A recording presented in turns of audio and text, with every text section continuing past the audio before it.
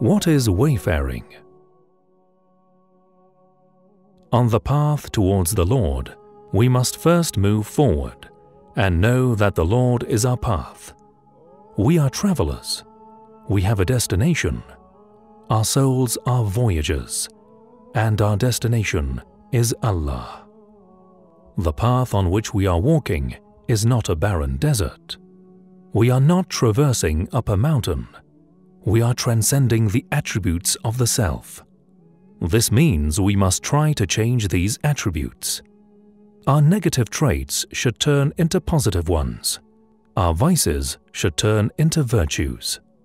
The veils must be lifted, and our illumination and perception must increase.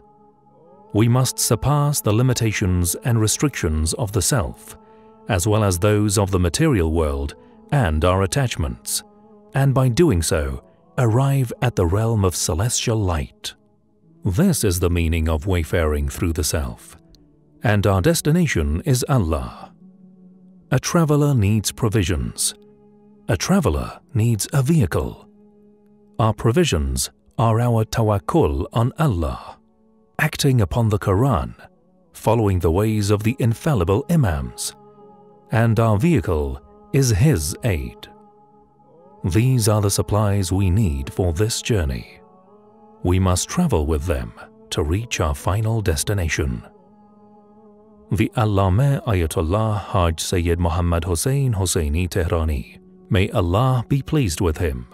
Creed of Salvation, page 16.